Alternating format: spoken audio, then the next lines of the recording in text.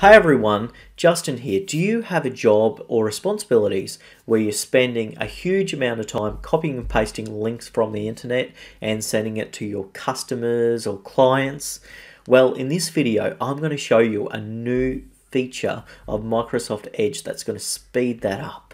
My name's Justin and this is Justin's Tech Tips and Tricks, and I show you skills that'll help you level up. Okay, so the first thing we need to do before we try to use the new smart copy and paste feature is we need to make sure that in our settings in Edge that the feature is actually turned on. It should be on by default, but just in case, we'll go up to the settings area in Edge and we'll go down to settings. And then we need to go to this place here, share, copy and paste. And you'll see on mine that I do have the option turned on. So it says share, copy and paste, URL, copy and paste format default, and mine is set to link. But if you don't like this feature, you can actually switch it back to plain text. And you've also got an option here of use the formatted selected above when copying links within web pages. So that's it. Is if you're within the same web page. So now we've checked our settings to make sure that the setting is in fact turned on and that we've got the smart sharing feature activated. We're now going to go up the top and copy and paste our link. So what we're doing today is we're going to send this article on clothing, laundry and dry cleaning expenses from the ATO's website. We're going to copy this and put it into an email.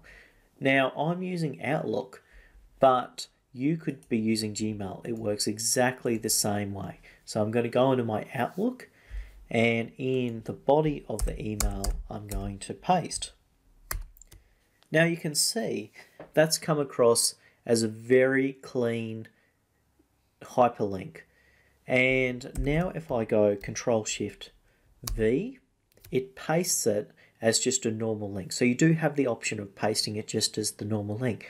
But if you're sending multiple links to a client, you're going to want to send it in a nice clean format. It's going to make your emails look 100 times better. So that's all you have to do. Okay, at the start of the video, I promised you that I'd show you a feature that's only available in the beta version of Edge at the moment. It's the smart copy feature. And what it allows you to do is copy and paste things that are quite complex and reproduce them when you paste them instead of getting the normal mess that you'd get when you copy and paste.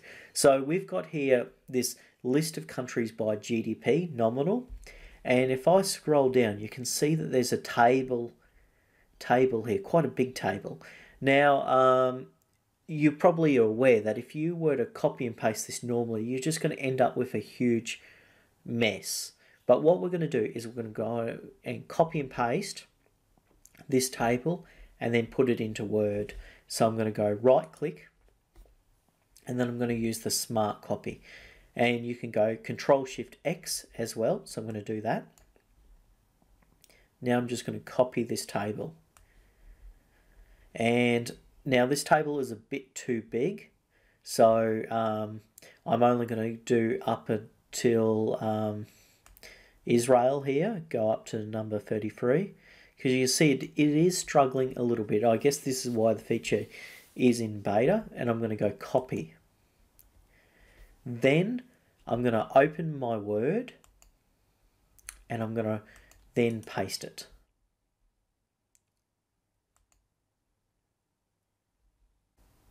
Now, this does take a little bit of time, but as you can see, it's recreated that table almost perfectly.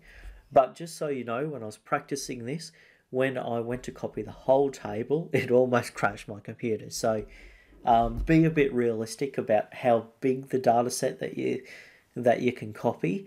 At the moment, yeah, if I try to do much more than what I did, I was running into problems. But for any of you doing research or study or things for work, I think this is going to be an incredible time saver. So it honestly, this feature, depending on the kind of work that you do, it's worth downloading the beta version for. So I hope you'll like that. Hey guys, thanks for watching. If you like that video, please subscribe to my channel so you can get future Justin tips and tricks. I'll see you in the next video. Bye!